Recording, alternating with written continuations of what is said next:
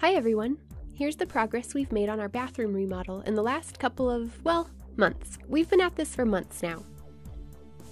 Even before we met, Rallis and I had each always dreamed of a creepy New Orleans-themed bathroom, which is kind of oddly specific, I think. So this is what we started with in our weird old house. Just some decorations in the original bathroom. I did a very primitive mock-up of what we were planning, but it was enough to see how the colors and textures will work together. After removing the wallpaper and having the more important work professionally done, we went to town with the paint. First, a Killis primer on the drywall. The painted stone you see is actually adobe. This half of the house is an adobe brick home. The walls are a foot thick and made out of mud. All the adobe walls have this terrible trim made of old wood paneling. I have hated this trim and dreamed of tearing it down for years, but we didn't know what was under it. So one day, curiosity got the better of me and I pried a piece off in the kitchen. There's a concrete header, which we already knew was there, and the trim was just there to cover up the gap between this board and the concrete header. So Rallis used a grinder to smooth out this lip where the scallop was and mixed up some Ultracal 30, which is a gypsum cement with an acrylic bonding agent, and sand for texture to blend up from the concrete header and cover the wood. He painted 2 layers of acrylic bonding agent to the concrete header and the board, then applied the new cement. He left it slightly rough so it would blend in with the rest of the bathroom. I cleaned the already painted adobe wall with TSP and then gave it a fresh coat of Killis primer. We wanted a faux stone look to the wall, so we bought 3 shades of gray paint, Distant Star, Millennium Silver, and Cracked Pepper, to be our highlight, base tone, and shadow. I painted the entire wall with the base tone. A completely desaturated gray stone wouldn't look natural, so we made 4 tinted grays and colored each adobe brick in a random pattern. But we might have been a little heavy-handed with the tints. Rainbow wall was not part of the plan. Shit. After a small amount of panicking, we remixed the colors and muted them back down to grays and browns.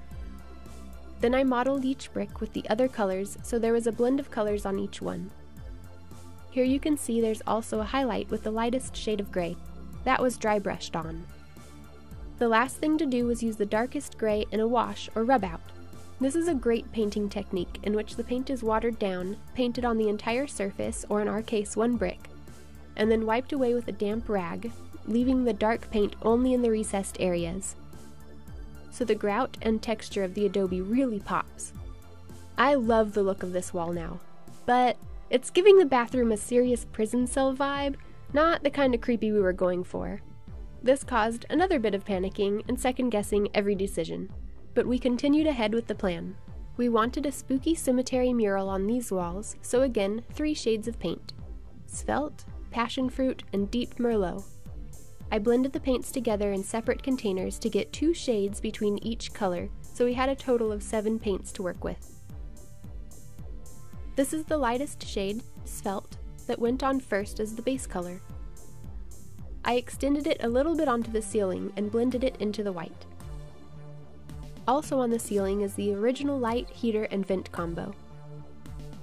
Which reminds me, this is a drop ceiling and it's covering wood beams like what's in the kitchen and bedroom.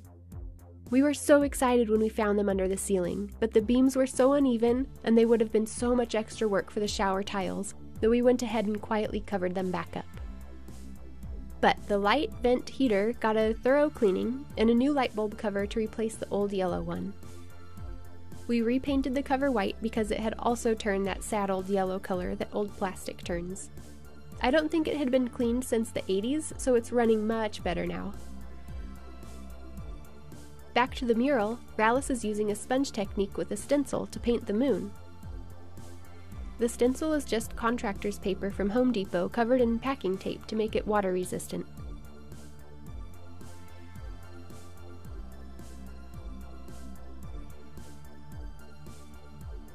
We did blend in a highlight behind the moon to make it pop.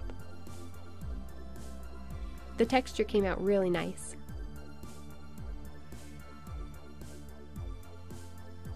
We wanted some wisps of clouds over the moon, so Rallis is airbrushing them on.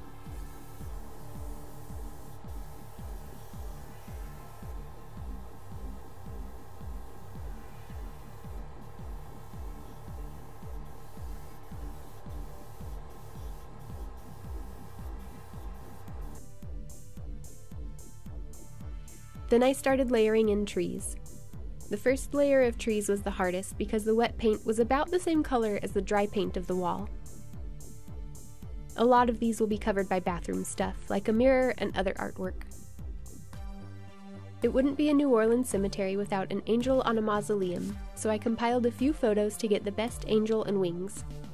I printed the angel to scale and used it as a stencil. Then painted the highlights and shadows.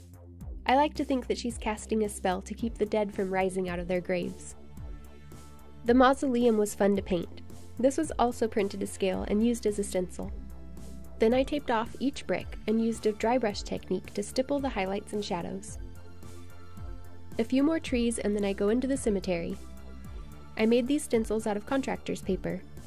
The numbers you see on them are the shade of paint I plan to use. The obelisk was my favorite, but I put it in the stupidest spot. The toilet is going to cover up most of it. Womp womp. The last of the tombstones going in, and the final spooky trees complete with Spanish moss. It took about a month to paint, with most of the delays because I was afraid of ruining it and having to start over. So now we have to wait for it to cure completely before sealing it. It's supposed to cure for about a month, so we'll get to that pretty soon. In the meantime, there's a lot of work to do on the window and the door. Don't forget to subscribe if you haven't already so you can see what else we have planned for this tiny bathroom.